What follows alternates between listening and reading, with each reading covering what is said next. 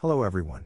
Welcome to this video, where we'll be exploring why the recent incident of the US shooting down an alleged Chinese spy balloon resulted in the Chinese Defense Ministry declining a phone call from their US counterpart. /n At the outset, let's discuss the incident that prompted the phone call. China and the US hold vastly different views on what the alleged balloon was doing. China maintains that the balloon was a part of a weather research intended to collect atmospheric data, while the US asserts it was to spy on strategic sites. /n This, along with other heightened tensions between the two countries, compelled the US Secretary of State, Antony Blinken, to postpone his trip to Beijing. It also increased the necessity to activate hotlines between them. /n But the main reason behind the declined phone call can be attributed to the cultural differences between the two countries. According to Shen Yamei, Deputy Director and Associate Research Fellow at China Institute of International Studies Department for American Studies, China's reluctance to answer the phone arises from their fear of potential consequences should they comply. Such consequences would put US-China relations on a low scale, ultimately resulting in a conflict. /n Apart from China's stance, the US's point of view also differs from their Chinese counterpart.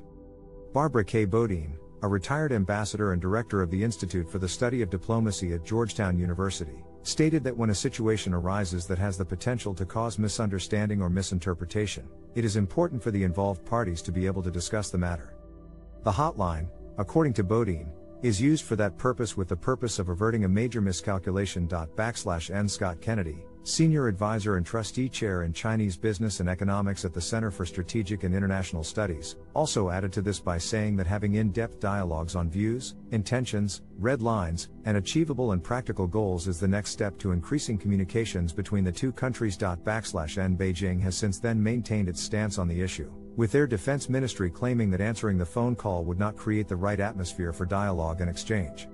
Moreover, Beijing reiterated its call for the US to practice principles of mutual respect, peaceful coexistence, and win-win cooperation. /n Ultimately, it is important to understand that bridging the communication gap can be a difficult task. Cultural differences between countries can stem from the nation's closed structure, history, and their view on relationships in general. /n In conclusion, the US-China relationship is truly one that is politically important. We may criticize the decisions taken by either government, but it is the cultural differences between the two countries that have the most significant impact. The only way to bridge this gap and enable dialogues that bring favorable outcomes for both nations is for them actively engage in respectful communication. /n Hope you enjoyed this video. Until next time, goodbye.